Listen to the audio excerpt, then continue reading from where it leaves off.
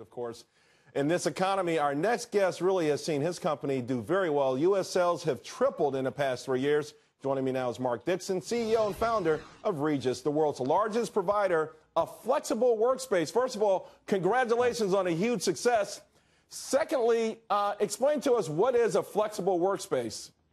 Well, basically, a flexible workspace is a fully furnished office building with all the support staff, with all the IT that you can use for a day or an hour, or have a branch office for a year. And they're available all over the United States. We have about 500 buildings and in 90 countries around the world. Mark, what's driving this? Is it small entrepreneurs? When I started my company, I actually looked into using your workspace, and I actually have friends who do as well. Is it the small entrepreneur or large businesses finding a use for your product as well? Well, it's both. We're the natural home for small entrepreneurs, but we've got companies that are growing quickly, companies like Twitter, Facebook, LinkedIn, who grow around the world in months using our facilities, but also very large corporations looking to reduce costs by moving people to flexible working and improve work-life balance for employees.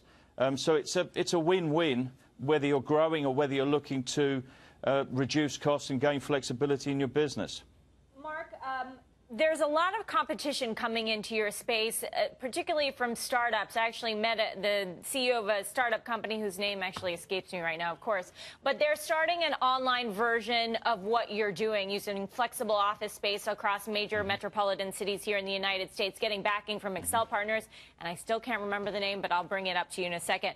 How are you dealing with these smaller guys that, in theory, can offer up the same sort of value proposition, even perhaps at a lower cost, and have a lot less overhead? Well, I think, how are we dealing with it? Basically, it's a growing market. As you said, our business has tripled over the last 3 years. We're up to nearly 1 million users, and we expect that to grow into the future. There's about 75 million flexible workers in the United States alone. So it's a growing market. There's lots of space. Where we're different is we have a national network, so that if you take an office in New York or Washington, you can actually use offices all over the country, but also all over the world. It's a subscription to 1,100 buildings worldwide. And no one else, that sort of size and that flexibility globally and nationally just isn't there from the startups.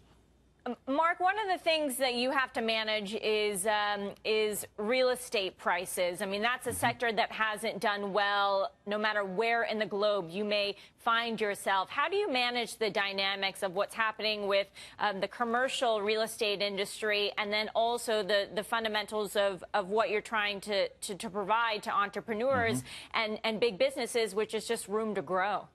Yeah, I mean, for us, we work in partnership with landlords, property owners, investors all over the world. And we're really providing the middleware between this growing group of flexible workers and real estate, which is a very fixed thing where companies and corporations are used to doing very large deals. They're not very good at doing small deals. And remember, people are using us for maybe a drop-in for half an hour. A real estate company is not very good at dealing with that. So we supply all of that to owners of real estate around the world and add value to what they have, provide them with cash flow, and allow them to tap into this growing flexible work market. Mark, you're really one of the best-known entrepreneurs in Europe. And, lately we've heard about consumer confidence plummeting. IMF just lowered their outlook for the Western world and their economies. Does your success, though, however, reflect that there's something else going on, particularly in this country, that there are entrepreneurs that are trying to still achieve the American dream, and in essence, that there's still hope for our country? There is definitely hope. I mean, good entrepreneurs aren't sort of looking at the newspapers and saying everything's bad. They're investing. It's a great time to be in business if you're investing. And, some of the greatest businesses in the world today were established in recessions or depressions in years past. It's always a good time to get out there and actually do it. If you can raise the money and get on and do it, then you should do that. That's what we're doing. Well, you've done it like nobody else. Congratulations on your success. Mark Dixon, CEO and